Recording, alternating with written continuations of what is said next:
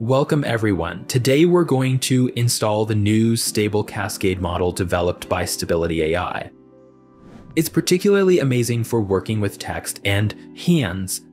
We're going to walk through the simple steps to get Stable Cascade up and running on ComfyUI. Plus, I'll show you how to quickly fix a common error that might pop up when you try it out for the first time.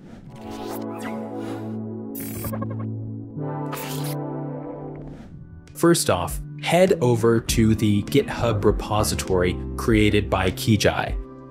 You'll want to copy the page link. Then navigate to your ComfyUI folder, dive into another folder also named ComfyUI, and then into the custom nodes folder. Here, click on the address bar and type cmd to open the command prompt. Now type git clone, add a space, paste the GitHub link you copied earlier, and hit enter.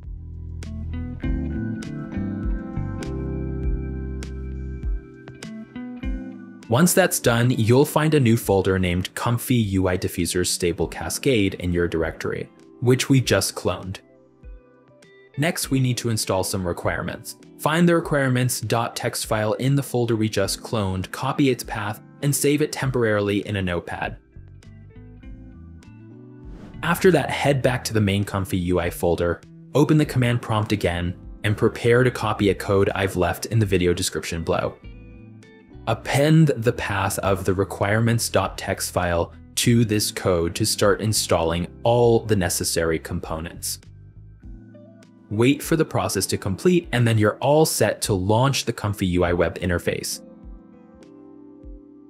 Using Stable Cascade is a breeze. It features a single node where you can adjust all your settings.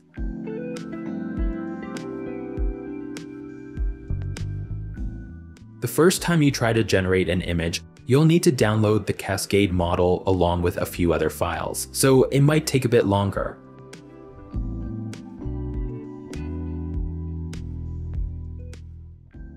If you encounter an error that prevents you from generating images, don't worry, it's an easy fix. Follow a path I've included in the description. You need to replace in your own username to access the decoder folder. Inside, we'll need to tweak the config.json file. If you have Notepad++ or any code editor, use it to open the file. Look for line 45 and replace c_in with in_channels.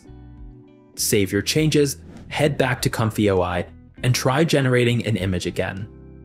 This time, you should encounter no errors and Stable Cascade should work perfectly. If you find this video helpful, push the like button and hit subscribe if you haven't already. Thank you for watching and see you soon.